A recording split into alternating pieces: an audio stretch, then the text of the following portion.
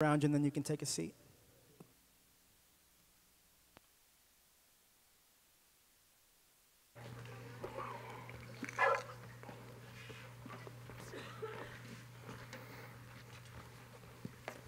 Howdy and good morning. My name's Stephen Hunt. I've been at Crossbridge for a very, very long time. We were trying to do the math this morning, and I lost an hour, so I'm not going to do it. I serve in the 56 ministry with the youth, and I'm also one of our group coaches. And I'm going to be reading to you today from John chapter 18, 1 through 11. When Jesus had spoken these words, he went out with his disciples across the Kidron Valley, where there was a garden, which he and his disciples entered. Now Judas, who betrayed him, also knew the place, for Jesus often met there with his disciples. So Judas, having procured a band of soldiers and some officers from the chief priests and the Pharisees, went there with lanterns and torches and weapons. Then Jesus, knowing all that would happen to him, came forward and said to them, "Whom do you seek?" They answered him, "Jesus of Nazareth." Jesus said to them, "I am he." Judas, who betrayed him, was standing with them. When Jesus said to them, "I am he," they drew back and fell to the ground.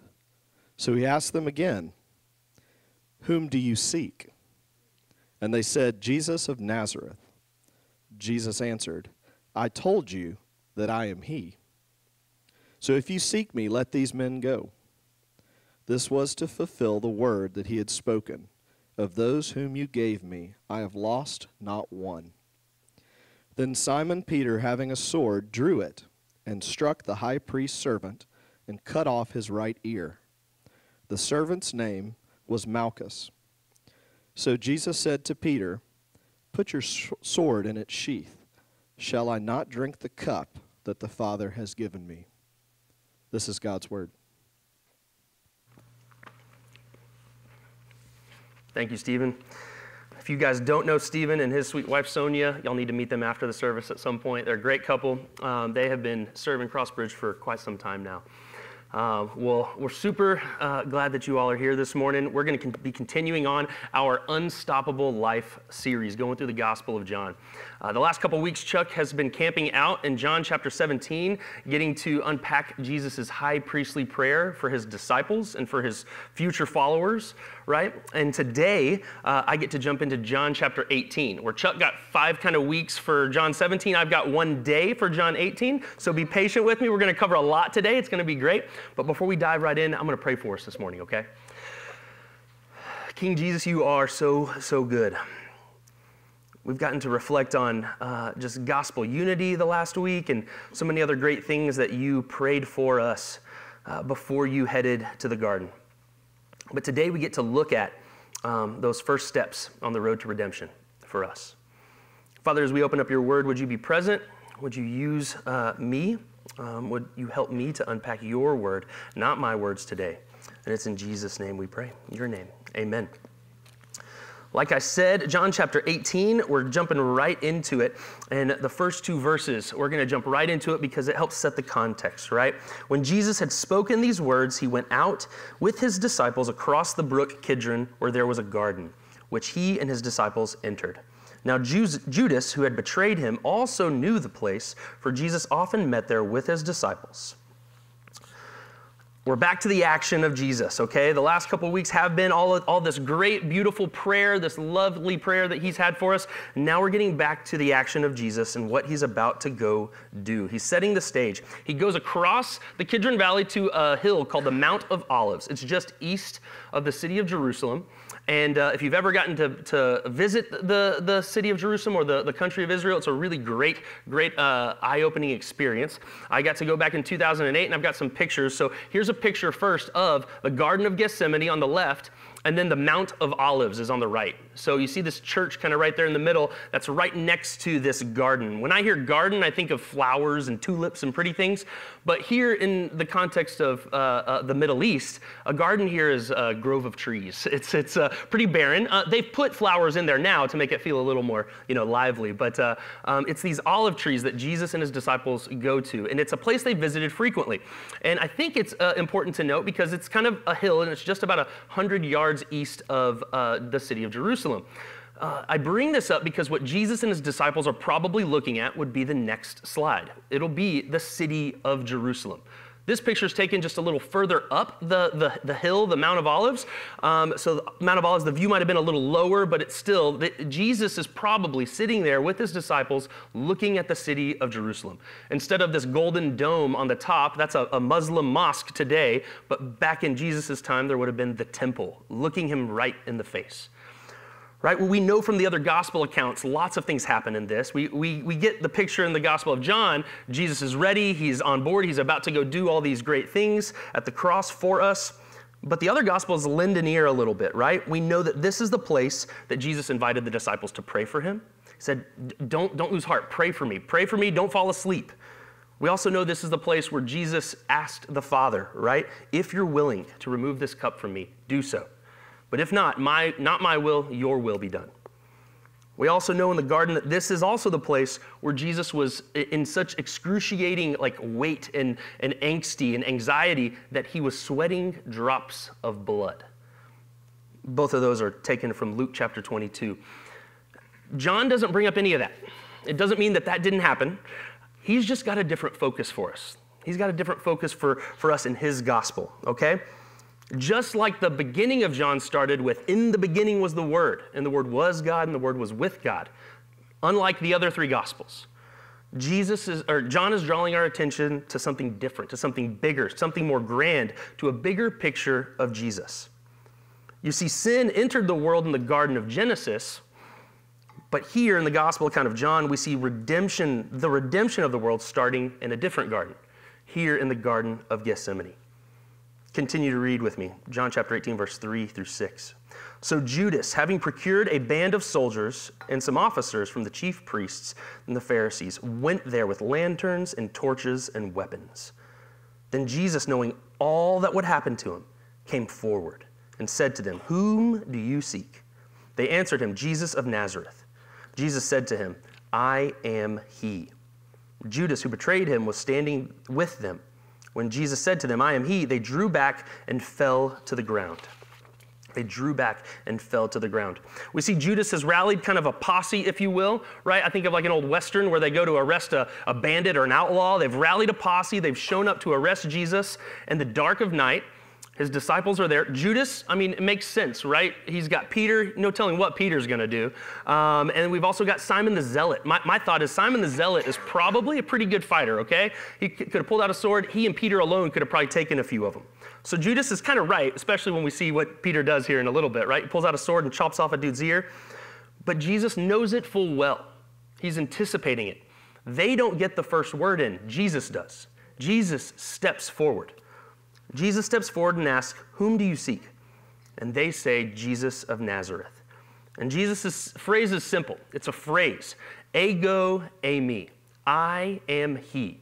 In the Greek, it's just simply this phrase, ego eimi. And it can also be simply translated, I am. Not even I am he, that he we kind of add in there. This isn't a gender thing. That's not what he's talking about here. He's identifying himself. And in this phrase, I am he, ego eimi, is a lot of theological subtext. It's a lot of theological implications of what he's saying here. This is a phrase that we see throughout the Gospel of John. We're going to hit on it a couple times.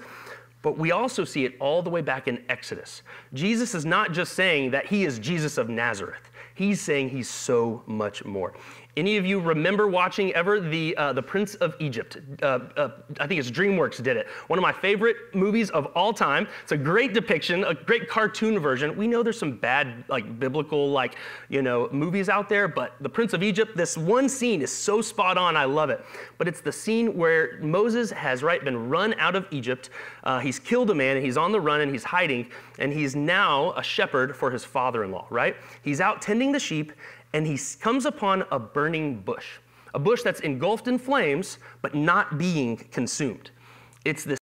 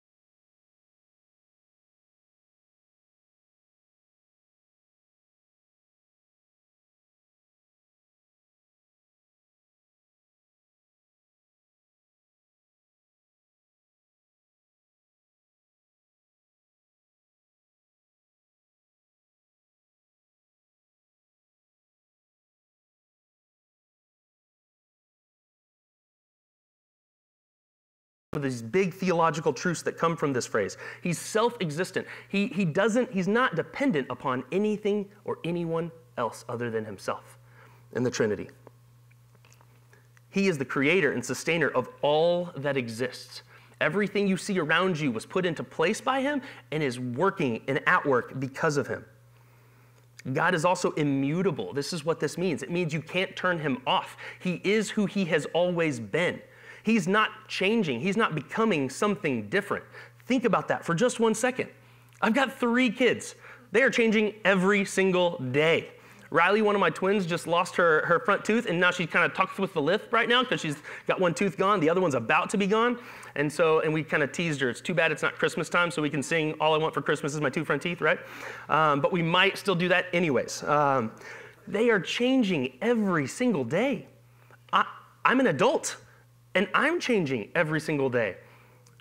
Those of you with age and wisdom in this room, you have not arrived yet either. You're still changing. You're still growing. You're still maturing. God has never had to learn something new. That is mind-blowing if we really think about it. There's so much theological implications to this simple phrase, I am he. So my first observation we've got to make today is Jesus is claiming to be God. We've seen him do it multiple times throughout the Gospel of John, but here again, he's doing it yet again. So much so that John has been known for the 7 I am statements of Jesus. We have touched on them a little bit through this series, but we haven't really unpacked them fully. I'm not going to unpack all of them, but I think this will add fuel to your biblical studies this week, if you will, as you dive deeper into this in your quiet times this week. What are the I am statements of Jesus? Jesus made 7 different statements through the Gospel of John that are life-giving and transforming to us. They're going to be on the screen, so after they're all up, I would say take a picture of them, okay, once they're all up. Number 1, Jesus says, I am the bread of life. I'm the bread of life. As bread sustains physical life, so too does Christ offer and sustains our spiritual life. Right? Bread was for the body. Jesus is for the soul. I am the light of the world. John 8:12. To a world that's lost in darkness. Darkness entered the world through Adam and Eve and sin. To a dark world, Jesus steps in and says, I am the light of the world. I am the door of the sheep. John 10:7. I am the door of the sheep. He's the door that we must enter into to have fellowship with God. But also a door protects us as well. It protects the sheep. It keeps the wolves out. It keeps us in and the wolves out. I am the resurrection and the life. John 11:25. Death is not the final word. To a first century Jew, this would have been revolutionary. They didn't believe in the resurrection of the life. But Jesus says, I am the resurrection and the life. I am the good shepherd, John 10:11. Jesus is committed to caring and watching for us the way a shepherd cares for his sheep. Think about that. He's not a dictator or a king. He's not a general sending us out into war. Spiritually speaking, we might be at war, but he leads us like a shepherd leads his sheep, carefully, tenderly, right? He leaves oftentimes the 99 to get the one, right? I am the true vine, John 15:1. By attaching ourselves to Christ, we enable his life to flow through us. We stay connected to him, we get to bear fruit. Not just fruit for ourselves, but fruit for the Father, fruit for the kingdom. And then perhaps my favorite, I am the way, the truth, and the life. No one comes to the Father except through me. John 14:6. Jesus is saying, you want to know what truth is? Come to me. I am it. No one comes to the Father except through me. Like I said, this could be your quiet time this week, okay? Day in, day out. Take one of these. Look at it. Each one of these is like a different facet of a diamond, okay? We look at Jesus and we can pick him up and we can look at him in all sorts of angles and lights. And if you've seen a diamond and the way light hits a diamond, Jesus just gets more beautiful the more we unpack these, okay? And what happens when he says, I am he? They fall to the ground. They fall to the ground. A very common thing that happens when the Lord reveals himself all throughout the Old Testament. People fall down. And this isn't like they're just tripping over themselves. Jesus didn't jump out, boo, gotcha, they scared him and fall. No, Jesus, power emanates from Jesus. Somehow, some way, some miraculous way. That shouldn't surprise us, right? Jesus has power. Jesus has power. That's my observation number 2 this morning. Jesus has power here. Well, duh, Ryan, Jesus is Jesus. He has power. He's done lots of things. Absolutely. But it's important to note that here, in the garden, when he's getting arrested, Jesus has power. We've seen him turn water to wine. We've seen him heal the sick. We've seen him walk on water. We've seen him calm storms. We've seen him feed 5,000s, 4 or 5,000s multiple times. We've seen him, he's even brought people back from the dead. These awesome acts of power are to confirm and affirm that Jesus is who he says he is, the great I am. Here in these moments, Jesus is not stripped or robbed of his power. I think I look at this and I look at a lamb being led to the slaughter as Jesus is interacting with the mob here. And it's true. It's true to an extent. But I don't want us to forget, Jesus is still powerful here. We get a picture of meekness here in Jesus. Meekness. This summer, we unpacked a lot the phrase, right, that Jesus is gentle and lowly. The men over the summer studied a book all about Jesus being gentle and lowly. Meekness is not weakness. Meekness is power restrained. Jesus is restrained here. He's like a chained up pit bull, It's got power, but he's pent back, okay? He's pulled back. Here we see Jesus has power. Continue on with me in verse 7 through 11. So he asked them, whom do you seek? And they said, Jesus of Nazareth. Jesus answered, I told you that I am he. So if you seek me, let these men go. This was to fulfill the word that he had spoken. To those who you gave me, I have lost not one. Then Simon Peter, having a sword, drew it and struck the high priest's servant and cut off his right ear. The servant's name was Malchus. So Jesus said to Peter, put your sword into its sheath. Shall I not drink the cup that the Father has given me? Shall I not drink the cup that the Father has given me?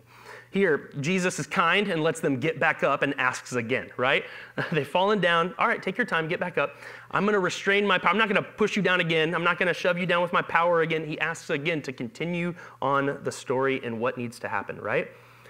And he immediately steps in to defend his disciples. He says, don't touch them, leave them alone. Even after Peter jumps out and slashes a dude's ear off with a sword, right? If it's me, it would make sense that Peter should have gotten arrested too, right? We don't see it here in this story, but in Luke we see that Jesus picks up Malchus's ear and heals him and puts it back on, right?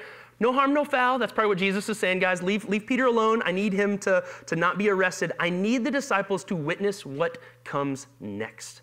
You see, everything about the Gospels to us and the New Testament letters are first-hand accounts of what's going on. So Jesus steps forward, takes all of it on himself, puts his disciples and keeps them safe, and continues on, right? But Peter is pretty lucky, let's be clear here, okay? He should have gotten arrested too. But here, Jesus doesn't want an uprising. It's not time.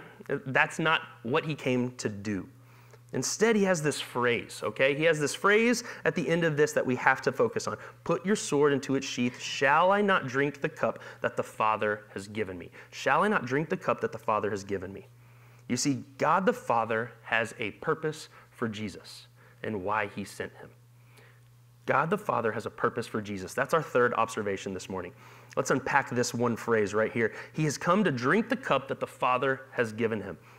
This is a very unusual statement, but obviously it sounds like a metaphor. That's because it is a metaphor. Jesus is using metaphorical language here. He's linking himself, again, not just back to God in the Old Testament, but lots of elements in the Old Testament. Listen to Psalm 75, verses 7 and 8 right here. But it is God who executes judgment, putting down one and lifting up another. For in the hand of the Lord there is a cup with foaming wine well mixed, and he pours out from it, and all the wicked of the earth shall drain it down to the dregs. Oh, Ryan, feel good one did this morning, huh? Yeah. No, guys, this is a metaphor Jesus is using, and it's a metaphor for death. It's a metaphor for death, judgment. And in fact, this cup that he's referencing is the cup of God's wrath. Whoa, whoa, whoa, we're New Testament Christians, Ryan. God's love. God is love. He's not wrath anymore, he's love. The reason he can be and is love to us is because Jesus has fulfilled his wrath and drank the cup of his wrath. This is what Jesus has come to do. There's lots of things in the Bible that we as Christians oftentimes aren't comfortable talking about. And it's challenging, it's difficult, and a lot of these things the world sure as heck doesn't want to hear. God judges? No, we don't judge anyone, right? You do you. You live your life, no judgment here. That's our culture's MO right now. But what Jesus is saying here is, no, God does judge, and he has judged. We don't like talking about it, right? What does he judge? He judges evil, wickedness, and sin. And that judgment gets the privilege, gets the result of drinking the cup of wrath from God. But here we go. Jesus is meant to drink that cup, not us. Well, yes, we are meant to, but Jesus does it on our behalf. This is the language pulled throughout the Psalms, Isaiah, Jeremiah, right? This is why he came. Humanity had been weighed, it had been measured, and it had been found wanting. Sadly, each of us, all humanity past to all humanity forward. You want to know how I know that God enacts judgment and pours out his wrath? The cross.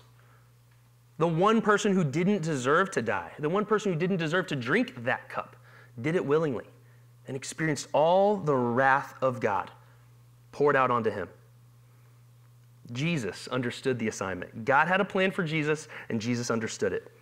Guys, for the sake of time, we're going to jump to verse 33, but I am going to do a quick summary of the verses in between, okay? If we were to unpack every single verse verbatim, we would be here for a while. So jump with me to verse 33, okay? The story is still great. Please go back and study verses kind of 12 through 32. But what happens in that flyover? Jesus is arrested, and he's brought first to Caiaphas. Caiaphas, the high priest, and some of the high priests there.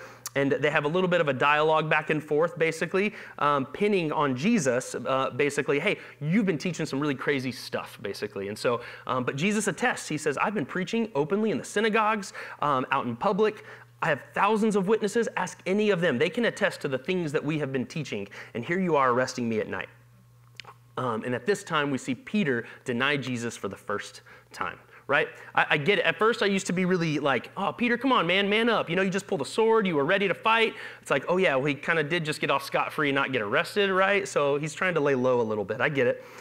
Denies Jesus once, and then the Jews, the high priest, send Jesus over to Pontius Pilate. Now, the reason they're doing this is because the Jews could not kill their own. They did not enact capital punishment on anyone, typically. So what they did is they mustered this up. They took one phrase that Jesus said often and over a couple different times in different verses, and where Jesus is claiming to be king, or a king, right? He was known as the King of the Jews. And they go to Pontius Pilate and they say, hey, dude, can you kill this guy for us? He's claiming to be a king. He's going to want to rise up and muster up a crowd to overthrow Rome. The only reason Pilate is getting involved is because of this, is because there's a possibility that Jesus might be a king who wants to overthrow Rome. And in the midst of that, Peter denies Jesus 2 more times. And the rooster crows, and then we get to this dialogue. Everything about John chapter 18 is driving to this dialogue between Pontius Pilate and Jesus. Follow along with me in verse 33. So Pilate entered his headquarters again and called Jesus and said to him, "Are you the King of the Jews?" Jesus answered, "Do you say this of your own accord, or did others say it to you about me?" Pilate answered, "Am I a Jew? Your own nation and the chief priests have delivered you over to me. what have you done?" Jesus answered, "My kingdom is not of this world. If my kingdom were of this world, my servants would have been fighting, that I might not be delivered over to the Jews. But my kingdom is not from the world."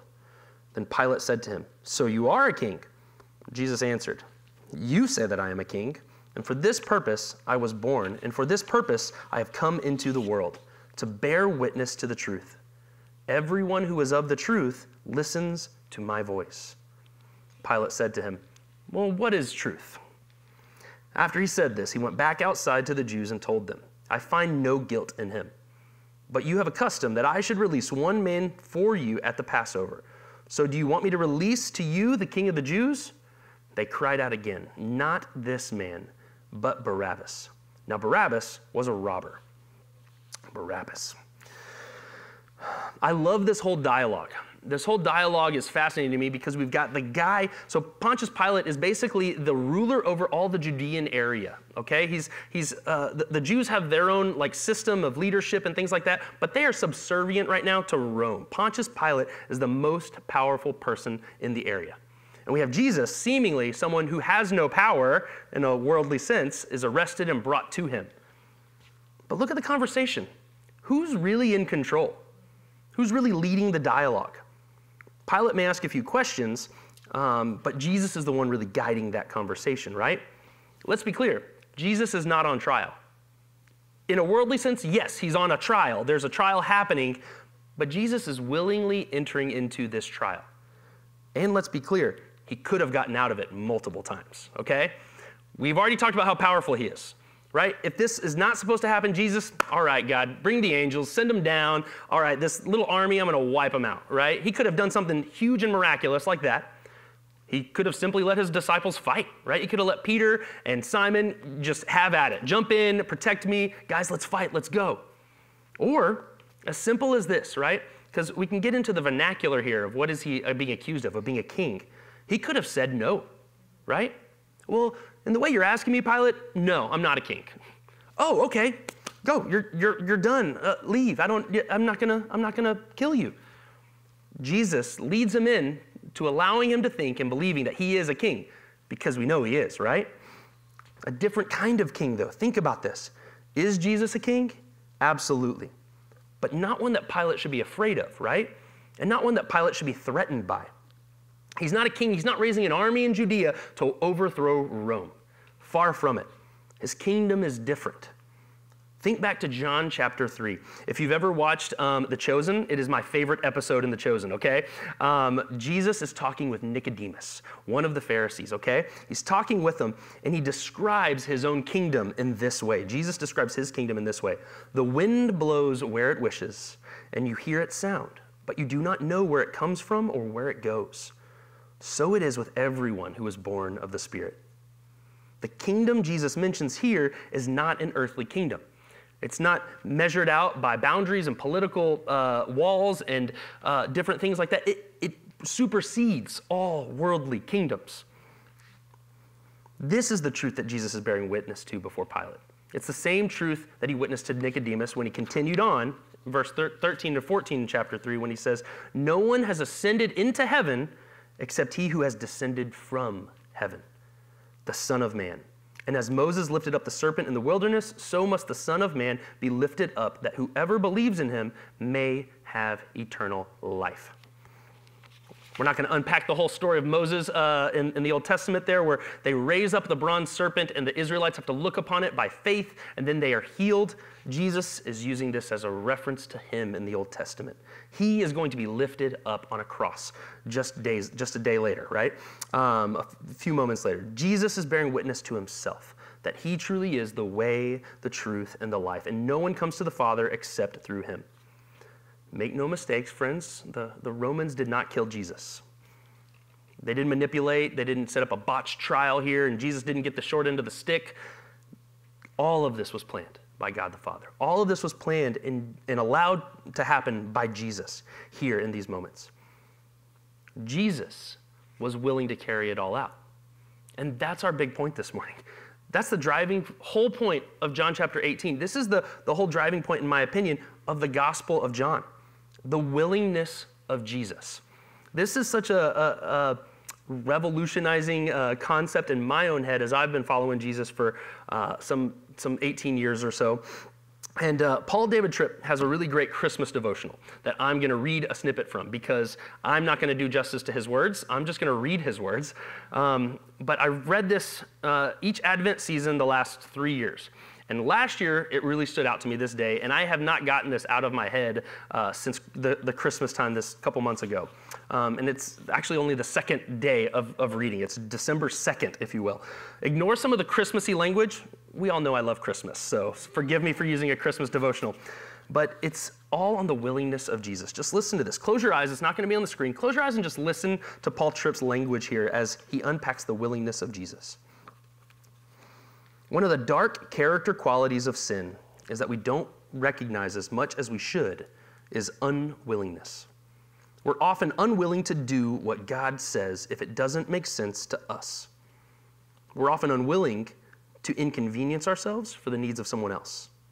We're regularly unwilling to wait. We're often unwilling to be open and honest. We're too often unwilling to consider the loving rebuke of another. We struggle to be willing to say no to our own wrong thoughts and desires. We often struggle to be willing to answer God's ministry call. Often we are unwilling to admit that we are wrong. We too often struggle to serve willingly and to give generously. Unwillingness is one of sin's powerful, damaging results. So here's what the Christmas story is all about. A willing Savior is born to rescue unwilling people from themselves, because there is no other way. Jesus was willing to leave the splendor of eternity to come to this broken and groaning world. He was willing to take on human flesh with all of its frailty. He was willing to go through the dependency of childhood. He was willing to expose himself to all the hardships of life in this fallen world. He was willing to submit to his own law. He was willing to do his Father's will at every point. He was willing to serve when he deserved to be served. He was willing to be misunderstood and mistreated. He was willing to endure rejection and gross injustice. He was willing to preach a message that would cause him personal harm. He was willing to suffer public mockery. He was willing to endure physical torture. He was willing to go through the pain of his Father's rejection. He was willing to die. He was willing to rise and to ascend, to be our constant advocate. Jesus was willing. You see, it's not just the Christmas story. Rather, the entire redemptive story hinges on one thing: the eternal willingness of Jesus. The eternal willingness of Jesus. How often do you reflect on Jesus' willingness? Not downplaying his humanity, not downplaying the fact that he was weeping in the garden, not downplaying that he asked God to remove the cup. Nonetheless, he was willing to go do all of that for you and for me. Jesus was willing, friends. And perhaps I really only got two simple applications from this driving us home today. Jesus was willing, and Jesus is willing still. Jesus is willing. That's an everyday application to us as followers of Christ. He's willing to forgive you. He's willing to be patient with you. He's willing to walk with you. He's willing to be your shepherd today and tomorrow and the next day. He's willing to be your bread of life, your vine. He's willing to heal the brokenness that has been done to you and the brokenness that you have caused to others. He's willing to do all that because he was willing to die for you. He took on the judgment. He drank the cup of wrath. He took it on himself. I guess the real question that we all need to wrestle with, myself included, is, are you willing to follow Jesus? Are you willing? Not begrudgingly, not bemoaningly, not complaining every 2 seconds. That's one of my biggest struggles. I'm a great complainer. I'm a great, yeah, but God. I'll do that, but can you clean up these things first so make it a little easier for me to obey you in that way, in this way? Perhaps that better question is, where do I lack willingness to follow Jesus? And like I said, I'm asking myself that same question. And this past week alone, I think the thing that God keeps raising up in my own mind over and over again is my unwillingness Unwillingness and interruptions, okay? So we all like to have our organization or things planned out. I'm doing this for God, I'm doing that for God. But interruptions happen every moment of every day, at least in our household. We've got 3 little kids, so interruptions is just gonna happen all the time. Whether it's an email, whether it's another red light, whether it's a wreck, whether it's someone coming up and talking to me at Starbucks because I need to go work at Starbucks sometimes because I need just to be around people sometimes. But any of those interruptions, what's my reaction? Frustration, anger. I don't know what areas you lack willingness to follow Jesus. It might be a personal issue. It might be a personal concept that you're wrestling with about the Bible. Maybe you don't trust something about God or trust God himself. What if you ask God, God, make me willing. Help me to be willing. Show me areas in my life where I need to be more willing. And one of the best responses we can have today is we get to go to the table of the Lord and participate in communion. And in just a little bit, I'm going to pray, and we're going to prepare our hearts for communion as a response. But as we look at the cup, as we look at the bread, we get to see what Jesus meant when he talked about the cup of wrath. Because on the night before all this happened, he got to be with the disciples, and he got to lift up a cup and talk about the new covenant in his blood. But today, let's not forget that in spite of all that happens and what's about to happen in the rest of the gospel narrative, Jesus was God, is God, had power, and it was all his plan. But most importantly, he was willing to submit himself to all that the Father had laid out for him. Let's you and I be willing to follow him. Let's you and I be willing to respond. Bow your heads with me in prayer.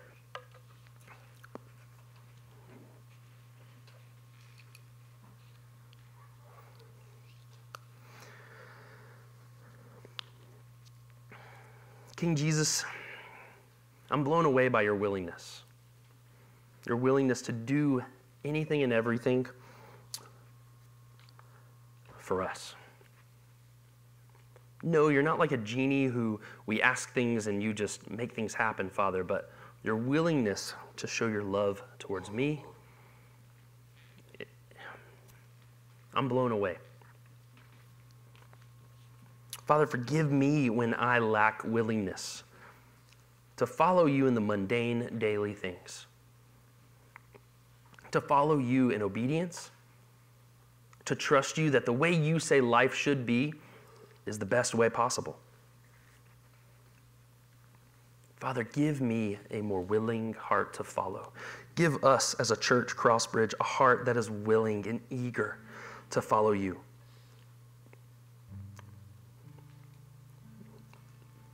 Father, so many applications come. I think, am I willing to lay my life down for my wife and kids?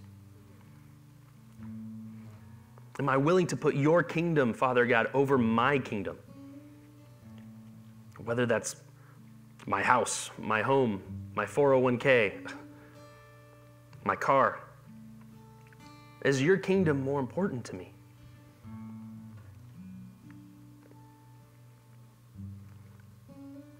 Father, allow us to be willing. Help us to respond with willing and open hearts. Because we have a Savior who was willing and still is. In Jesus' name we pray. Amen. Go ahead and grab your communion elements. Now we get to take the Lord's Supper using these elements to proclaim the gospel to ourselves. Okay? This is a reminder. We come to this table to remind ourselves of this. Why? Because we need it. I need it. But let's remember here Jesus' willing heart. His willingness to go to the cross, his willingness to put his body on the line and to pour out his blood for us. The bread and the juice are symbols that we worship him with today. 1 Corinthians chapter 11, verse 23 and 24. For I received from the Lord what I also passed on to you. On the night when he was betrayed, the Lord Jesus took bread, and when he had given thanks, he broke it and said, "This is my body, which is for you. Do this in remembrance of me. Take and eat."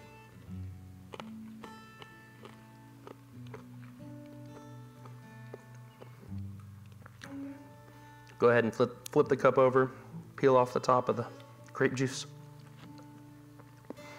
In the same way, He also took the cup after supper and said, "This cup is the new covenant in my blood. Do this as often as you drink it in remembrance of me.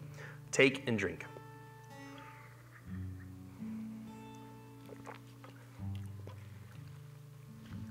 For as often as you eat this bread and drink the cup, you proclaim the Lord's death until he comes. And we proclaim together that Christ has died, Christ is risen, and Christ will come again. Would you stand and worship with us?